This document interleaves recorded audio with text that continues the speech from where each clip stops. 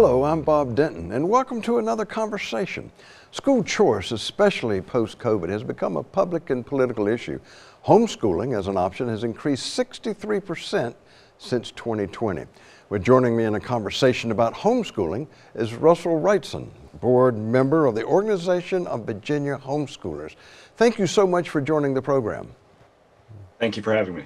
Well, let's start off, and would you please tell us a little bit about the Organization of Virginia Homeschoolers, its history and mission? So the mission of the organization is to provide inclusive support at a statewide level for homeschoolers, including monitoring legislation as it comes through, directing people towards their local co-ops, and just generally answering questions at a higher level. Obviously, most homeschooling is occurring in the home and in the community direct.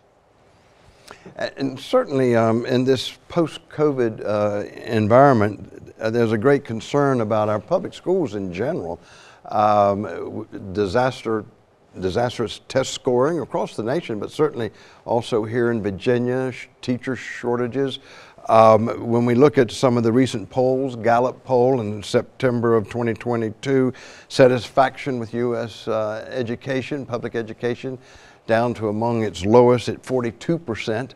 The Harris poll, 8% of parents say that it now has become a great concern and a political issue. The point is that I guess the COVID has really brought forth an opportunity to look at all the different options, including homeschooling. Yeah, absolutely. And so there's an opportunity there. Well, so about how many, what percent of children are homeschooled in the Commonwealth of Virginia? Do you know? I'm not sure. I know that prior to COVID, especially in more rural areas, homeschooling has just been on the rise consistently. Obviously, when parents got home and they could hear the instruction, could see the engagement that their kids were having remote, that number went up pretty dramatically. But I can't say I've got all the numbers in front of me now. Right. Well, pre-COVID nationwide, I thought it was interesting, it was only about 3%. I thought it might be higher than that, but now, of course, it's right at double digits. So there has been, as we say, that big increase since 2020. Well, let's go from the ground up and have an operational understanding of homeschooling. Do you have to receive permission to homeschool? Is there someone you have to tell and say, okay, this child, these children are going to be homeschooled? So permission is one of those words that will upset some homeschoolers.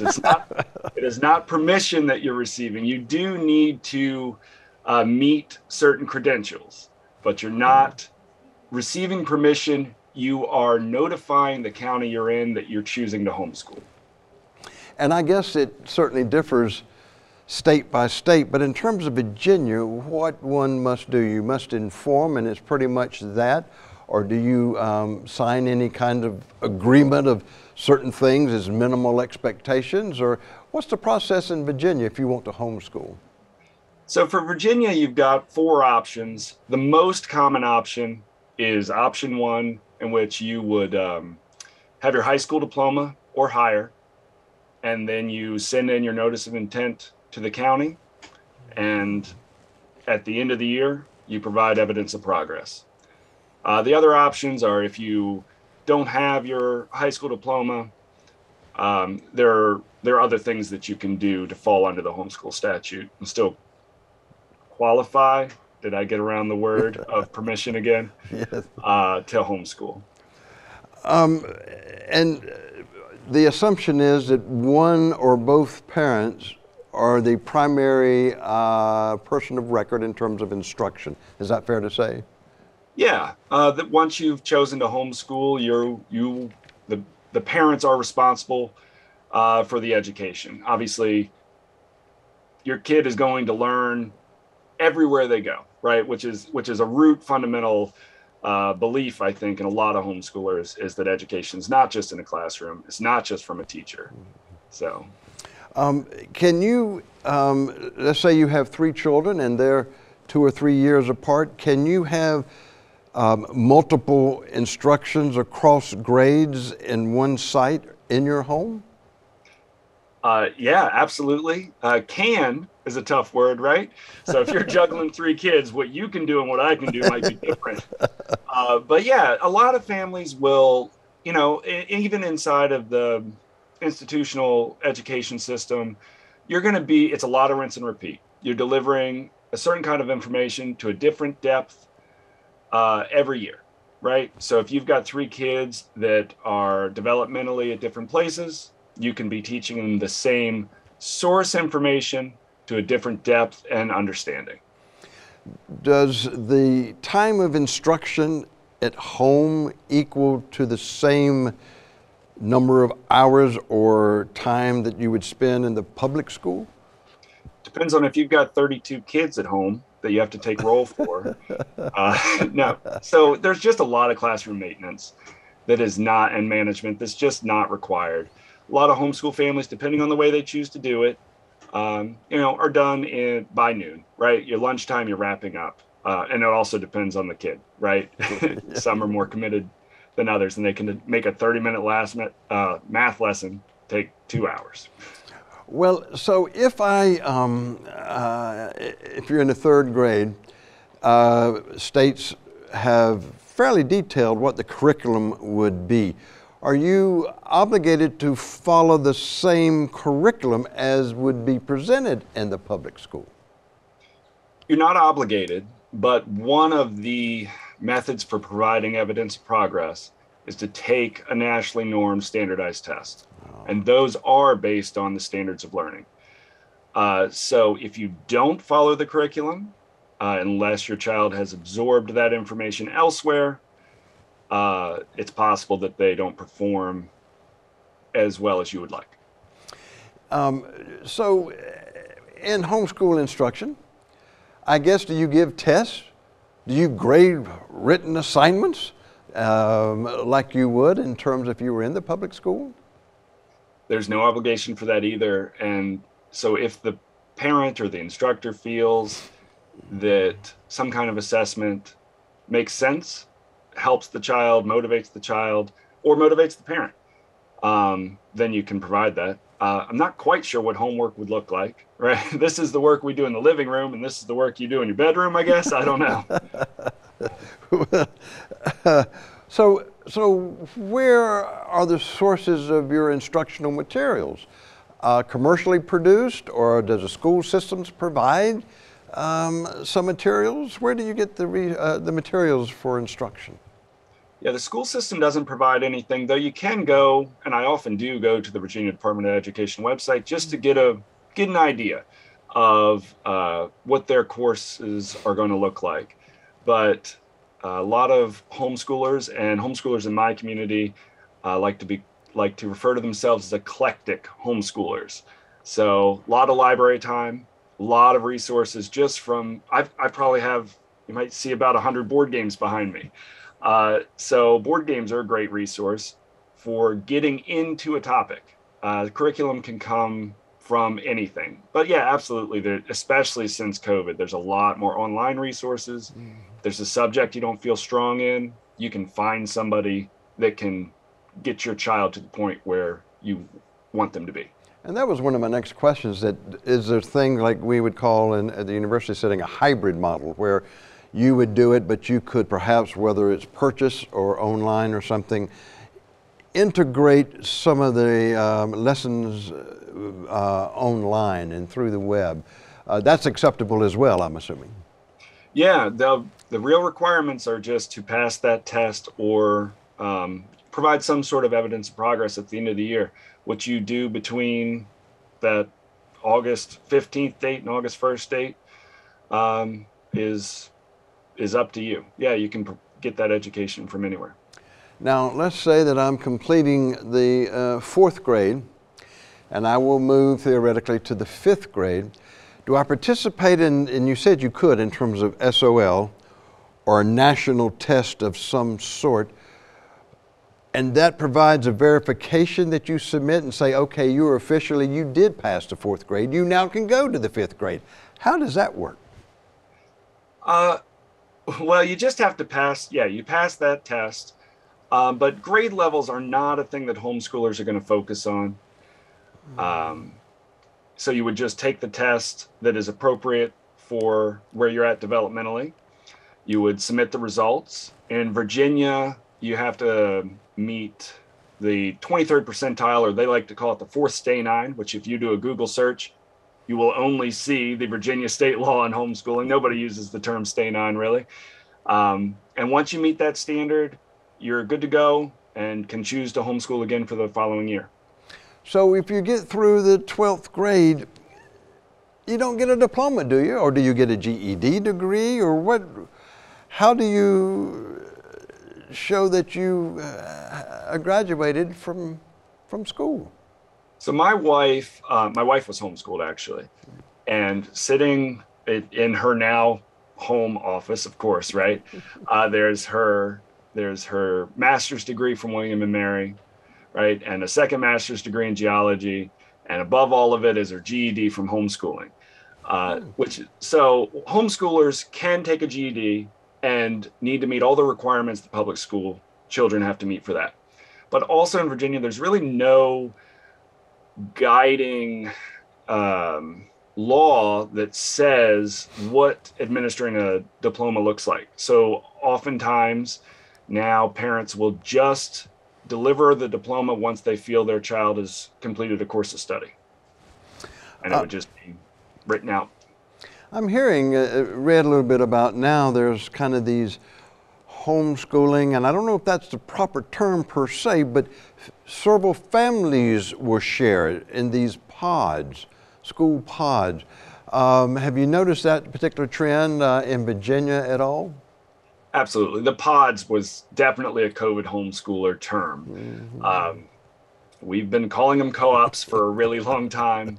I personally don't really know the difference, other than, families would pod up just for comfort level as far as exposure is concerned, while COVID concerns were peaking. But yeah, that happens a lot. A lot of times you'll find other families have children that really line up with the way one of your children or all of your children need to learn. And so creating that smallish, more intimate classroom experience where you still have a peer to bounce ideas off of can absolutely be helpful, especially for the more social kids. Well, may I ask you, and you don't have to answer if you don't wish to do so, but may I ask you why you and your spouse decided to homeschool? So as I said earlier, my wife was homeschooled. So when we were coming to the decision, it wasn't there's public school and I'd like to fight the system and do this other thing. There were just two equal choices, because I like her. I know that a homeschooling individual can grow up and be healthy and intelligent and socialized, right? There's a taboo. And so we just made the choice to homeschool, always understanding that if it didn't seem to be working out, we could move them back into the public school system. But it's been working out. And what are some of the specific, if someone says, can you articulate some advantages of homeschooling? I guess one obvious one is that the personalization in terms of the instruction. Much more one-on-one. Is that one of the greatest advantages from your perspective? Yeah, and I guess this is more personal too as a homeschooler. I have always been relationship first with the kids. The education absolutely is important, right? But I think a lot of that is just going to happen so long as they're willing to talk to you, so long as they're comfortable. And early in homeschooling, there was a guy, Gordon Neufeld, wrote a book about peer attachment. And that was a big deal for me, right? So you get kids that are growing up inside of a school system and they become attached to peers, and those peers are torn away from them, and over and over and over again. And so they lose the ability to trust the relationships they've built over time. So being a stable support person for the kids has been very important to me. Yeah. And over the last couple of years, and now we even see where the whole notion of education, public education, parental involvement, I read where one of the motivators now is simply, look, I have my values, and therefore the public schools, I want to be able to express and have them in the settings and exposures to the things that, as a parent, I think that they should be. And that's one of the high motivators now in this very political and polarized environment we're in. Yeah, I think it's really difficult too, because you get a lot of people in the public school system that are saying, just teach them math, just teach them this, right? But you've got kids that are going through things in their lives that are just going to ask questions because, like I said, these teachers are mentors, their peers are mentors. You don't get to remove parts of the child or parts of that development just because they happen to be in a public school. It is always whole child. They're always, when they're in the classroom, the whole child is in the classroom. And yeah, I do have a lot of values that I like to teach to my children, one of them including being able to have perspective, being able to be inclusive. Those kinds of things are important to me. And I definitely am able to teach them. And I don't think I could not teach them that. The fear of public safety now, I mean, no school is safe. Now they're becoming, depending upon the nervousness or what have you, but there's a safety concern now that at least the child would be at home rather than out there in schools that people are feeling less safe in. And even the children themselves, when you're practicing hiding and running and all the different things that we've seen, that seems to be an increasing rationale or reason for homeschooling too. Yeah, rationale I think might be difficult, right? You're probably more likely to get eaten by a shark. That's not to say, as the media puts that stuff out there, right, that it's not absolutely terrifying, but I like to feel that the kids in my community are relatively safe. Obviously, we should do as much as we can to prevent the tragedies that we've been seeing, but yes, hopefully they're not as likely to happen as it feels like it's likely to happen. Right. Well, one of the things that I found that actually homeschoolers have a better graduation rate nationally, 67% to 59%. They do perform 15 to 30% higher on standardized tests than the national mean, and 72% of homeschoolers performed above the mean on the SAT scores. And so there certainly seems to be, when you take the national average of the public school and the homeschool students, there's better performance. Yeah, absolutely. I think it's easy to, so you don't know what you're drawing, right? You're definitely getting engaged parents. Was that Mark Twain quote on three kinds of lies, right? There's lies, darned lies, and statistics, right? So I'm not sure. I love homeschooling, but I don't just love homeschooling because I think that my kids are going to be better from a statistically educational level. I think they're going to be better people. And I also saw that 69% of homeschoolers also graduate from college at a higher percentage. Well, now there would be some who would say, okay, I understand some of that, but you can't get the same socialization in homeschooling as you can in a school with more diverse, by definition, in terms of income and race and what have you. And so what would you say to them as that would be a negative in terms of homeschooling? I would wonder if that's actually the case. These school districts are drawn geographically. So we've got a school up here that's pulling in this neighborhood where both parents are where I live. Both parents are commuting to Northern Virginia. They're making this much income. They're this and this and this. And the school's drawing those in. Well, certainly it's drawing in different neighborhoods, but you're not seeing every kid in the school all the time. Whereas my kids are at a park day, at a board game day, and our community comes together. And the only thing that defines who's going to be there is the desire to homeschool. They've got kids of different ages, kids of different economic levels, beliefs, all of that sort of stuff. I know it's anecdotal, but what I've seen is more diversity, more range of experience for my kids.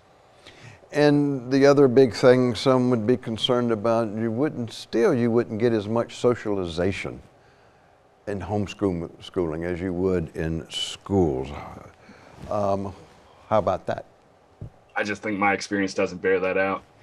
I organize a group around my area, and we are constantly out. If anything, I'm having a hard time squeezing in the time to do the more formal schooling at home because we've got a thing now and now and now. So, so when there's not the same access to perhaps school activities, there are more clubs, sports, things like that. Is that a dimension, even in terms of some of the dances and different things, homecoming and things like that? Is that a part that they just simply homeschoolers are going to miss? They're just not going to be able to participate in? Well, there's definitely a homeschooling prom. We've got a spring fling coming up. I'm planning it, so our group is planning it. Things happen, but absolutely, and I think sports is the biggest thing. The Tebow bill, as it was framed, got vetoed. It's made it several times, but homeschoolers cannot participate in high school sports, and I think it's a pretty massive injustice, and there's not a homeschooler that would say they don't want that law passed. So from a operational standpoint and politically perhaps question, but do you think that state and federal funds should support, whether it's by vouchers or some other mean, homeschool education? My personal beliefs, I think, are still up in the air on that. I know that a lot of families don't want any federal funds moved into homeschooling because with the money comes legislation that restricts homeschooling, right? Personally, I think it would be nice to be able to purchase some curriculum, but I know that the schools need the resources, and taking away from the schools is not something that my family is interested in doing, right? Well, so if someone says, okay, if I want to do this, what does it kind of cost? I mean, how does one measure the expense of homeschooling out of your pocket? Because there's no tax break for that, right? So that's spending. How would you inform someone about what it would generally cost to homeschool a child? A lot of families just find a way to make it work. My family, we're a single income family, so the cost is pretty significant. There are definitely single parents that homeschool. There are two working parents that homeschool, and they just find a way to make it work. The flexibility inside of the Virginia law and inside of just the way children learn is there, and it can happen, but the cost can be significant for sure. Or you just figure it out and teach things in your home and avoid the high tuition rates of all of these online classes and yoga classes at places and stuff. So we only have a couple of minutes or so remaining.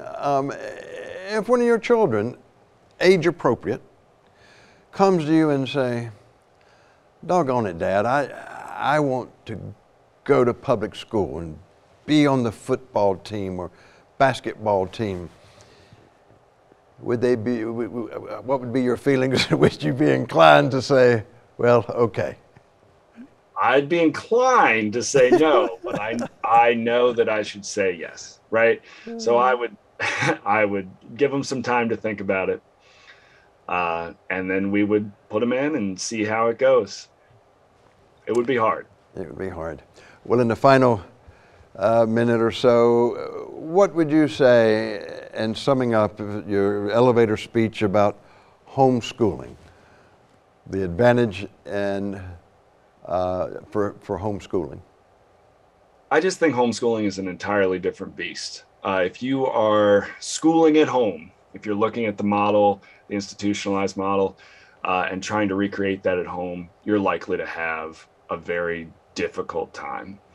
But if you look at the whole person, the whole child, know that you can learn stuff outside, you can learn stuff at events, you can not teach a subject for 3 months and just dive into something that they're in love with right now and do some cross-disciplinary learning, work everything into it. Just know and embrace the flexibility and the absolute chaos that is homeschooling. Then I think that, you know, everybody's going to be better off for it.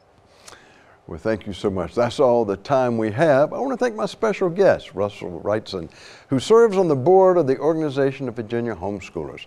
And of course, I want to thank you for joining us and hope you'll do so again for the next conversation with Bob Denton.